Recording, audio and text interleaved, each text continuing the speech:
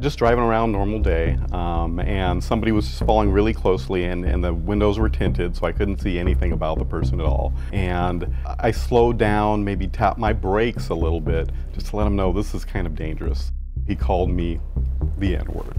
He let me know that I didn't belong in the community.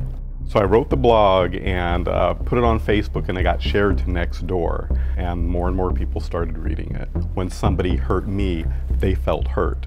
It started with reading a blog, a post on Nextdoor, and the blog was from an African-American man talking about an experience that he had in town. And so I have been on there. I have to admit, I got a couple of posts in there to let them know that I was the African-American woman and I was an old lady, and that I could, and my son had experiences looking at it and being a trainer and facilitator.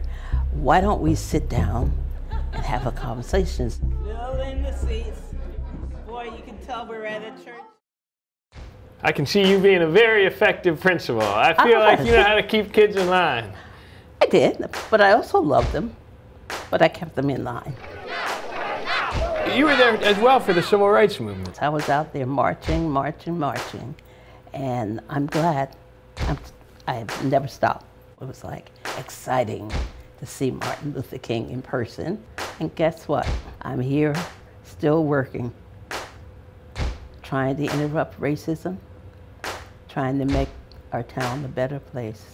Fast forward to Oregon today. I think if you're a white person, this is a great place. You have the mountains, you have the desert, you have, all kinds of places you can go. There are lots of progressive shops and restaurants and what have you.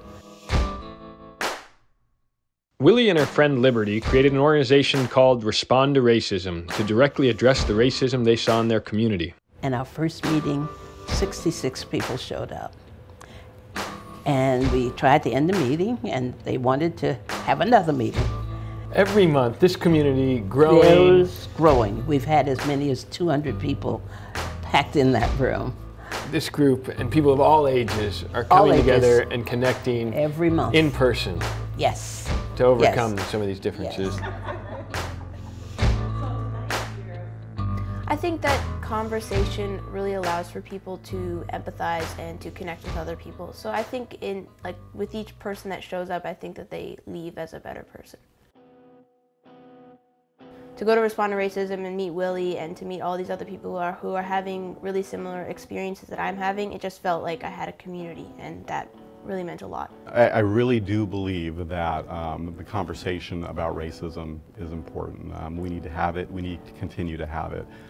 Our show is called More in Common. In what way do you think these meetings, month after month, help people to recognize that they maybe have more in common than they thought? I think people don't talk to each other, and we sometimes get stuck on social media because you can hide behind typing those words in. But when you talk person to person and you look at someone in the face and you can feel their heart or their anger or whatever might be coming out there of emotions, things happen.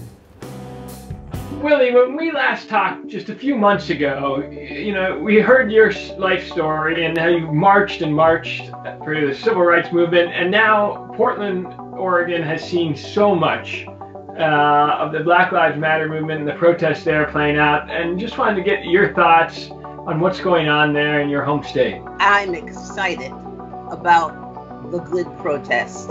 I like the fact that people are marching and they think Black Lives Matter.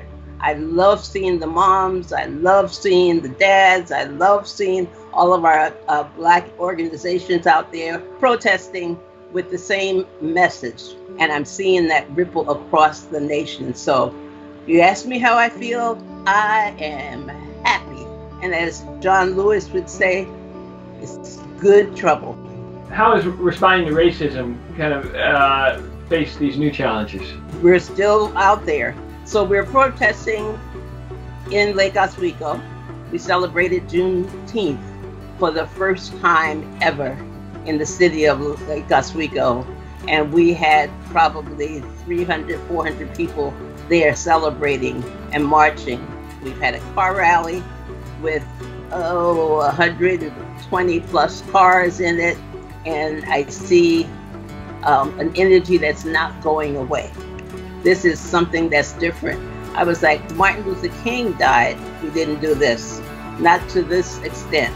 People in the nation, this nation, have finally woken up and realized what we've been saying for years, that Black lives matter. And people say, well, all lives matter. I said, no, all lives won't matter until Black lives matter. Well, it's powerful words, and appreciate your lifelong commitment to this cause and all that Responding to Racism has done.